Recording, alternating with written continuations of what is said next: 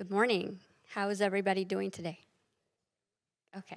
I certainly didn't mean to make this more complicated, but anyway, we're up and running now. So my name is Dr. Arthi Rao. I am a senior research scientist here at Georgia Tech, and I also direct a research center up at Tech Square called the Center for Quality Growth and Regional Development. Mouthful, so we say CQGRD for short. We're affiliated with the College of Design. And I'm here to talk to you about how we create healthy communities.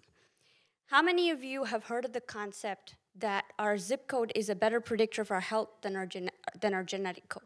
So it looks like it's a very familiar concept.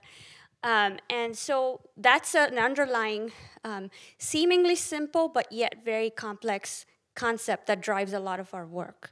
And why is it complex? Because it's extremely multidisciplinary. It requires a lot of collaboration.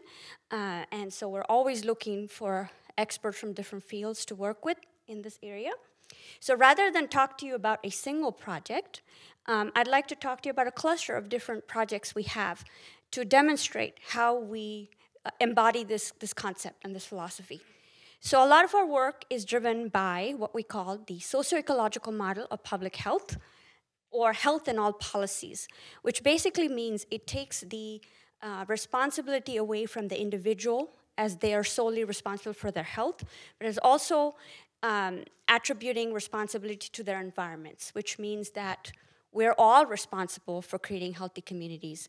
And a health in all policies concept implies that all policy is health policy. So whether it's transportation, whether it's housing, no matter what area you look at, it is all directly or indirectly impacting health. So I'd like to talk to you about some examples of our work and some of our current collaborations. So one way in which we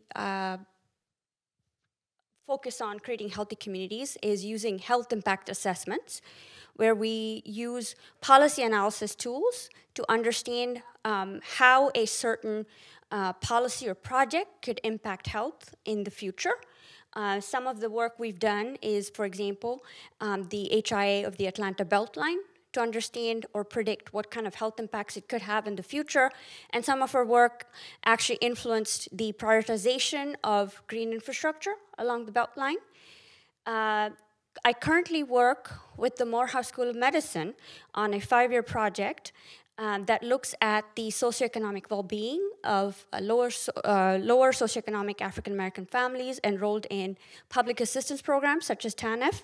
So really to understand the disparities and how we can do service provision better to improve their socioeconomic well-being, and the importance of place and geography in influencing those outcomes. More recently, we've been expanding our work to work with healthcare systems in looking at how they can efficiently use their resources in optimizing community health. I don't know if y'all are aware, but there are several new healthcare policy, both carrots and sticks, that penalize healthcare systems if they have, for example, frequent readmissions. So healthcare systems are starting to realize that they can't just treat people within their doors and send them on their way. They have to look at it as a continuum.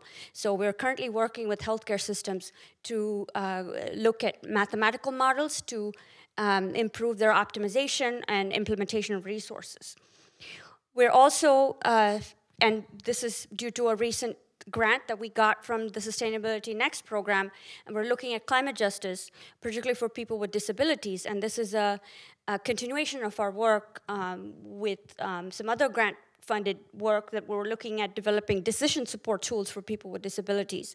So how do we use machine learning and those types of techniques to improve the lives of people with disabilities and with different so in the space of health equity, right? So how do we make sure that health is a right for everyone and not just certain sections of our society?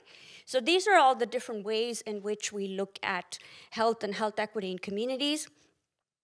I also teach classes in these areas. So I teach built environment public health in the fall semester, and I teach public health analytics in the spring semester. So I'm also training students to think about these concepts and also these methods of how do we implement these concepts. And a lot of the and one of the classes is co-taught with Emory.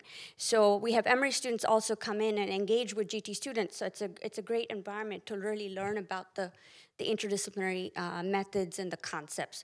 So that was just kind of a glimpse of the work we do. If anyone is interested in working in health, we would love to engage with you. So please feel free to reach out to us. And thank you for your time.